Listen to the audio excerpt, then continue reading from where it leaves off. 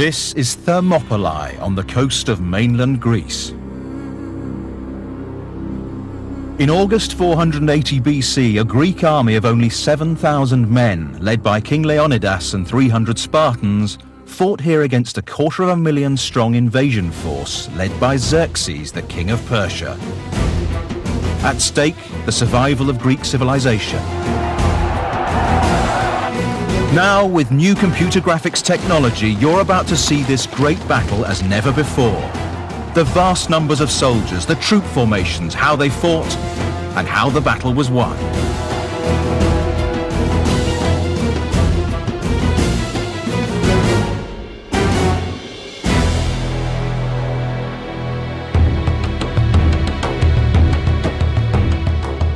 Two and a half thousand years ago, Greece was not a unified nation. It was a collection of independent city-states like Athens, Corinth, and Sparta, each with their own laws and systems of government. The Greeks lived under the shadow of the mighty Persian Empire, which stretched from present-day countries like Turkey, through northern Egypt, Israel, Iran and Iraq, to Afghanistan and northern India. 2/3 of the known world. But even this was not enough for the Persian king Xerxes. He wanted to expand into Europe. Greece was his gateway.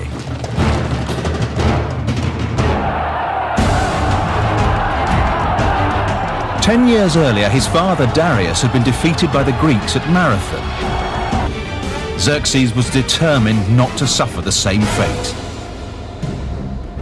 He gathered a huge army from all corners of his empire. As many as 250,000 men may have set out for Greece. Xerxes' expeditionary force to try to conquer mainland Greece was the mother of all expeditionary forces. Nothing like this had really been attempted before in the history of ancient warfare. In 480 BC, Xerxes crossed the Hellespont and moved his army down through northern Greece, while the Persian fleet sailed along the coast. City after city fell. Xerxes was a pretty fierce sort of guy. He wouldn't stop at anything to achieve his aims. But Xerxes' goal was Athens. The Greeks had to stop him at all costs, and they had to do it here at Thermopylae.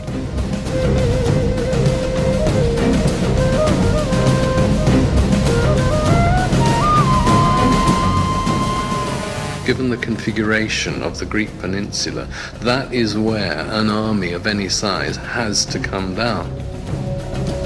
Thermopylae was the obvious place. The Greek name Thermopylae means hot gates. The place was famous for its hot springs. With high rugged mountains on one side and the waters of the Malian Gulf on the other, the narrow pass was easily defensible, but it was also the gateway to Greece. But 2,000 years of sea and wind have eroded the battle site away. This is what it looked like in 480 BC. The Greeks sent an army of 7,000 men to hold the pass. They were joined by 300 soldiers from the city of Sparta. This city-state provided a stark contrast to democratic, cosmopolitan Athens. Spartan society was at the opposite pole from Athenian society. Athenians were very open. The society was wide open to anyone who wanted to come there, and they would share everything with us, whereas the Spartans was a very closed society. Spartans were educated to be soldiers, nothing else. From the age of 7, all Spartan boys trained for war. The army was their life. Even when married, the Spartan men had to live in barracks. Sparta was a small town. It had no more than 9,000 peers, full Spartan citizens at any one time. So this army, everybody knew everybody else. If you were standing in formation, your brother might be over there, a couple of ranks behind. Your father might be over here. Your cousins would be over there. They provided the leadership, they provided the spearhead, they provided the backbone. In every respect, their presence was what made Thermopylae what it was. The 300 Spartans who marched to Thermopylae were led by Leonidas, the king of Sparta. He wasn't optimistic about his chances against Xerxes. For one thing, he had set out during the Spartan religious festival. This was thought to bring bad luck. Also, the Greeks had received bad news from the oracle here at Delphi. The priestess predicted that a Spartan king would have to die before victory was won. But Leonidas was not a man to live in fear of such an ominous prophecy. He was apparently of absolute determined resolution and personally brave. He would have been in his 50s, not a young man, coming up towards retiring age, even in ancient Greek terms. The Spartans wore a sculpted bronze breastplate and a helmet designed to terrify the enemy. Each man carried a shield shaped like a shallow wooden bowl. Painted on the face of the shield was the Greek letter lambda for Lacedaemon, the Spartan homeland. The main weapon was a thrusting spear wielded overarm. 8 foot long with an ash shaft, a leaf-shaped iron head and a bronze butt spike. In close combat they drew the short sword, the xiphos. By contrast, King Xerxes' Persian army was lightly armed. These men were trained for fast-moving warfare on open plains. Xerxes relied heavily on the Medes, who were deadly archers. But pride of place went to his household troops, the 10,000 men of the Immortals. The Immortals were the cream of the Persian army. They were recruited as an elite. The term immortal was the Greek one, which they used because they believed that every time one of the 10,000 was killed, instantly in reserve there was another guy waiting just to step into his place.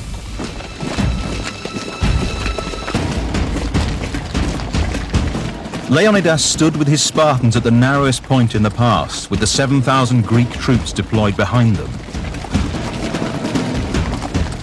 They defended a low wall. Meanwhile, Xerxes drew up his army on the flat ground at the entrance to the pass.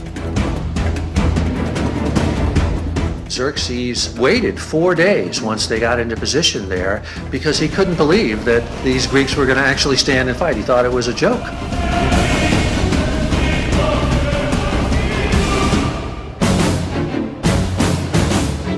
Lone scout rider got sent by the Persians up to where the Spartans were waiting before the battle. And some of the Spartans were out there doing their gymnastics. They were oiled up and they were combing their hair. And the rider it just blew his mind. He said, what were these guys doing? How could they be so blasé? And of course what they really were doing was psyching themselves up to fight to the death.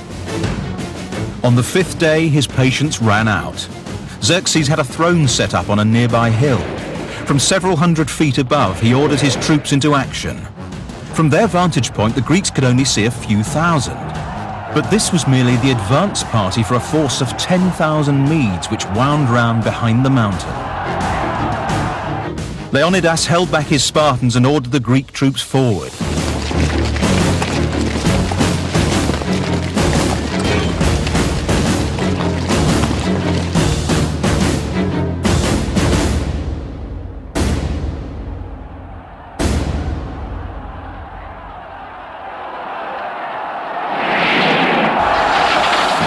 The Battle of Thermopylae had begun.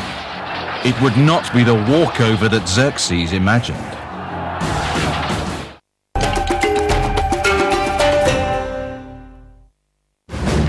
August 480 BC.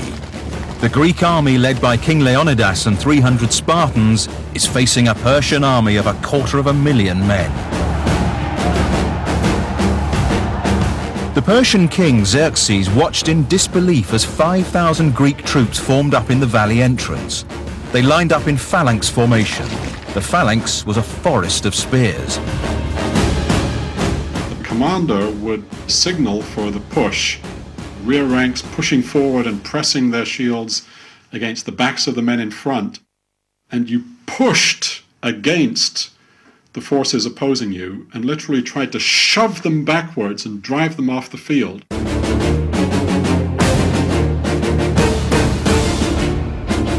They trained their whole lives for this moment.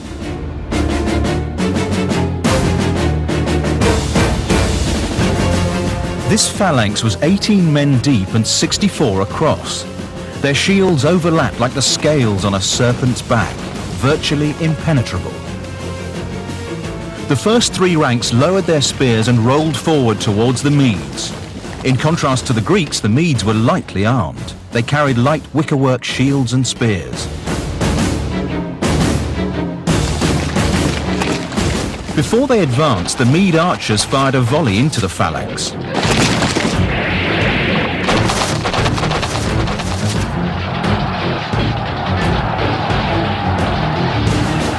Leonidas sent in more Greeks to reinforce the phalanx, pressing their weight into the backs of their fellow troops. Volley after volley of arrows filled the sky. The Greek infantry had a 3-foot shield. The shields were bronze-faced with maybe 2 inches of oak underneath that. So if you want to think of that as a kitchen cutting board. And how hard you can whack a cutting board with a battle axe and you can't break it. As the Greeks began to tire, Leonidas sent in his Spartan warriors. They advanced in a phalanx formation as the exhausted Greeks ran back. As they would advance, they would be talking to each other and inspiring each other, encouraging each other to advance while these other people are advancing towards you. I mean, as each step got closer and closer, the terror must have been unbelievable. The highly trained Spartans slaughtered all in front of them. The Medes saw that their own weapons were useless and in desperation began grabbing at the Spartan spears. Now the Spartans drew the xiphos and the real butchery began.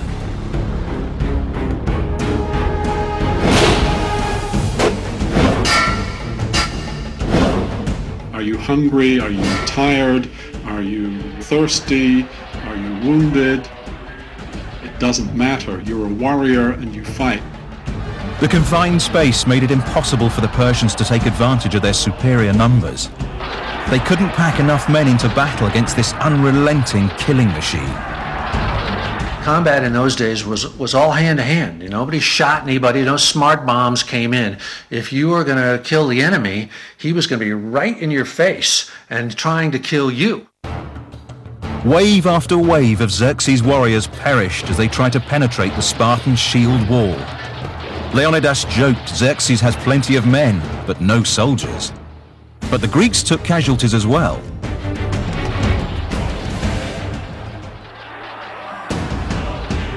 As the battle moved into the second day, the Persians could make no headway. They were simply not prepared for this kind of fighting, far removed from the wide open plains of the east, where cavalry, chariots and light infantry could decide the outcome.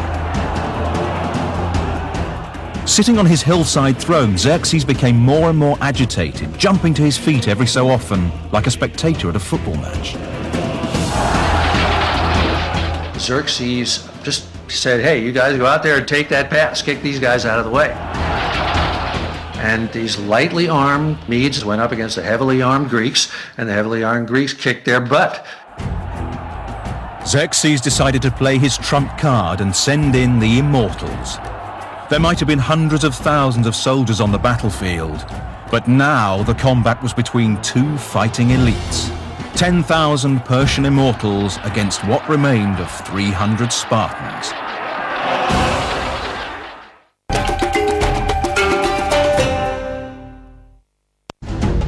August 480 BC. The Spartans had held the pass at Thermopylae for nearly a day and a half. Xerxes had failed to crack their defense. Now he sent in his own personal guard, the Immortals. They were a terrifying sight. They carried bows, spears and short daggers.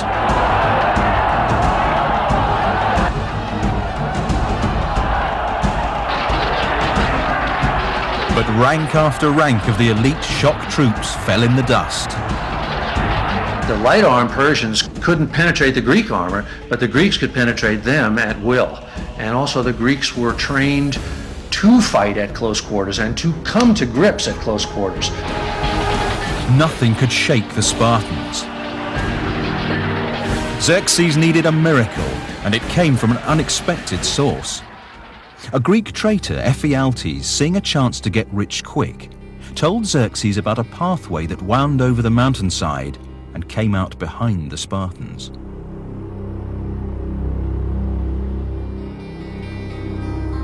The name Ephialtes has entered the modern Greek language. It means nightmare in modern Greek. Ephialtes is today a nightmare. Under cover of darkness, the Persians filed up the track and on the morning of day 3 emerged behind the Spartans. Leonidas had been outflanked. He knew this would be his last battle. To avoid unnecessary casualties, he sent most of the Greek army home. The Spartans, alongside their Theban and Thespian allies, would fight to the death.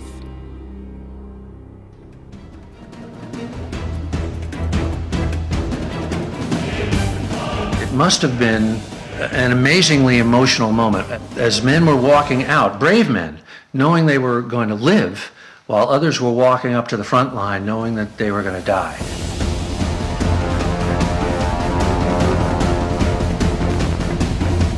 One of the Greeks had warned that the Persians had so many archers that their arrows would blot out the sun. Well, said the Spartan Dionysius, we will fight in the shade.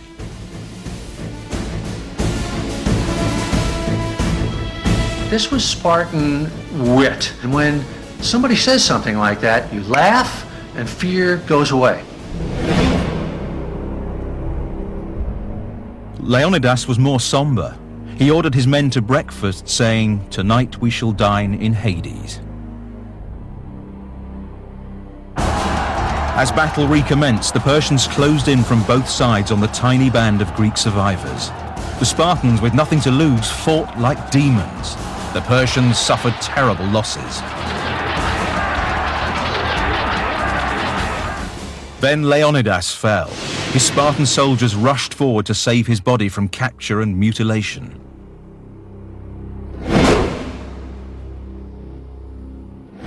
The fact that the Greeks fought in the way they did to preserve his body from the Persians at the moment of final defeat again symbolizes how important the position, the status, the role of the king, the leader, actually was.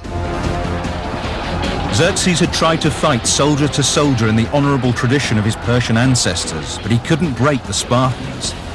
He had lost nearly 10,000 men, including 2 of his own brothers.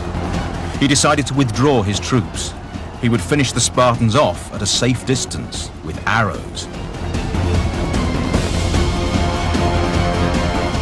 The Spartans regarded the bow as a weapon for cowards because it killed from a distance. Thousands of arrows rained down on the broken Spartans until not one was left standing. They were finished off by the weapons they despised most.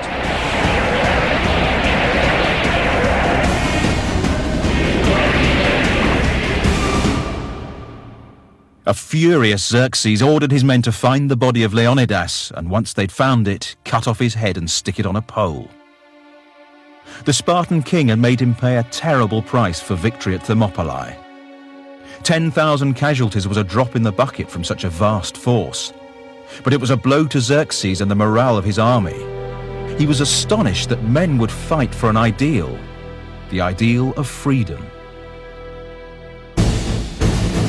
Xerxes raced on through Thermopylae to capture Athens, but its citizens and army had already fled. Later that same year, 480 BC, they took to ships and defeated the Persians in a great sea battle at Salamis. Xerxes' grand scheme was in ruins. Had the Spartans not done their bit at Thermopylae, then I think the whole war effort, the whole Greek resistance, would have started to crumble. For the Greeks, it was destiny. A Spartan king had died. A Persian king had been defeated, just as the Oracle of Delphi had prophesied. All kinds of great civilizations have vanished that left incredible monuments, but the Spartans left nothing. But what they left, just by their actions that one day, is more indelible and is still living today For the people of Greece, the courage and heroism of Thermopylae had sent out a message of hope and pride. The 300 Spartans would never be forgotten. A grateful Greece paid the poet Simonides to compose their epitaph. Go tell the Spartans, stranger passing by, that here, obedient to their laws, we lie.